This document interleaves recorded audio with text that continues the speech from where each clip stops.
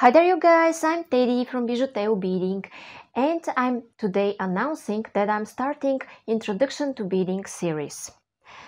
I wished in the beginning, when I didn't know anything about beading, somebody had told me in a nutshell what is it about all those seed bead sizes, all those threads and everything that confused me in the beginning.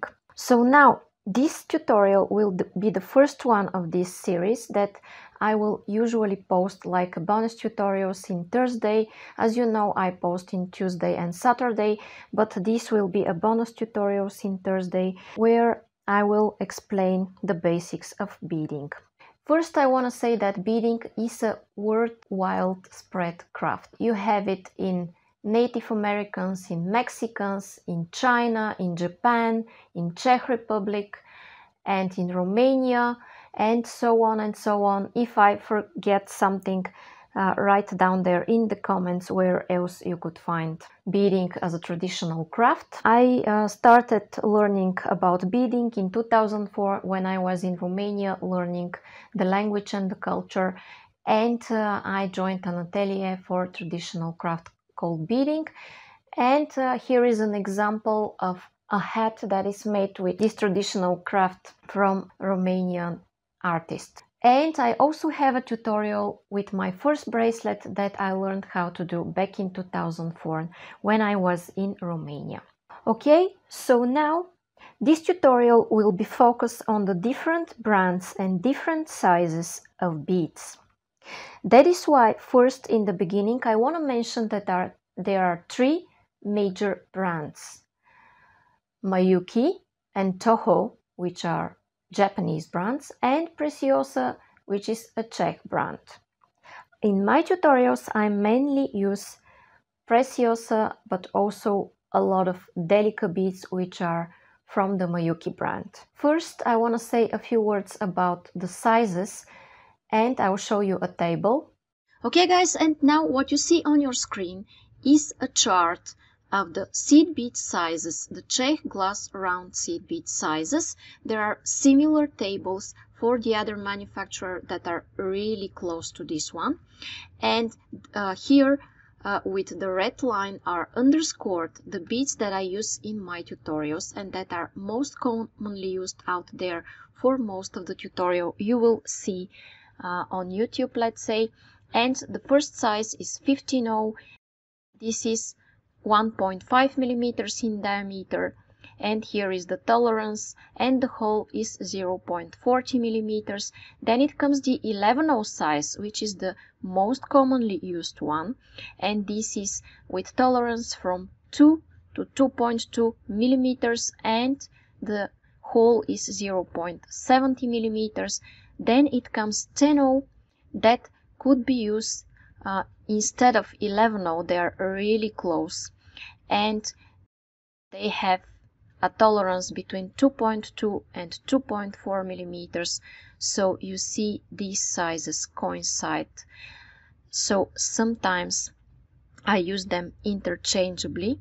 And here the hole is 0.80 millimeters. This is size 8-0, and this is its tolerance from 2.8 to 3.2 millimeters, and 0.90 millimeters is the hole. And then it comes the 6-0, which average is 4.8 millimeters, 4.1 millimeters, sorry, and the hole is 1.10 millimeters. Okay, so maybe you've noticed that the bigger this number is, the smaller the bead size is. This was something that confused me in the beginning, and I couldn't understand why is it like this in most of the tutorials I see, and I couldn't figure it out. Nobody told me what is it about. And now guys, since I told you the numbers, I want to show you the real thing. Okay, and now here guys, I want to tell you that here I don't have Toho beads. I have only Miyuki and Preciosa beads. And for the Toho beads, I will show you some pictures. It's a shame that I don't have Toho beads, I know. Now I will tell you the difference. Okay, the beads that are up to here are all from the Miyuki brand, and from here up to here are the Preciosa. Okay, so now I wanna pick up on my needle some of the Miyuki beads and show you. These are regular Miyuki beads. These are size 15-0 and this is a size 11-0. You see how they look? And now I'm going to pick up a Preciosa bead of the same size. So these here are 11-0s. You see, they look really similar, only the Preciosa is just a slightly more rounded around the edges compared to the Miyuki. And if I had Toho here, it would be with more square shape and a slightly larger hole. Although the sizes are almost the same, there are slight difference, and in some patterns you can't use them interchangeably. Sometimes you can, but not always, so be careful about this. And the next beads I want to show you are the Delica beads, again from this Miyuki brand. And if you know where to buy Delica beads, I have a link down there in description to see. Okay, I like them so much. They're with sharp edges and they're like small cylinders and absolutely the same. They look absolutely the same and they're cool if you make brick stitch. If you're not familiar with this, I have a lot of tutorials and you could learn these stitches. Okay, so the next is 11-0 size of these beautiful Preciosa beads. You see how rounded they are. The main difference between the Czech and the Japanese beads are how much smooth and round the edges are. Okay, so now I will pick up beads from the next size just to show you how slightly different are the beads from 11-0 and 10-0 size. And then it comes the 8-0, where you see how bigger they are, but again really rounded and smooth around the edges.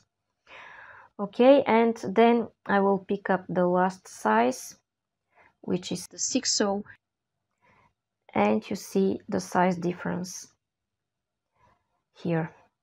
Okay, not only on chart, but now you could imagine this. Okay, that was all from me in this tutorial. If you like it, subscribe for more information. I have a beginners playlist that you could see.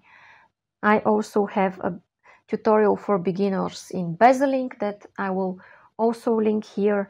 And if you want to know the difference in more details between Japanese and Czech beads, you could see down there 2 tutorials that I shared to look at them in more details. In the next tutorials I will show you different type of beads with 2 holes or like long cylinders and other beads that are commonly used but not so much as the seed beads.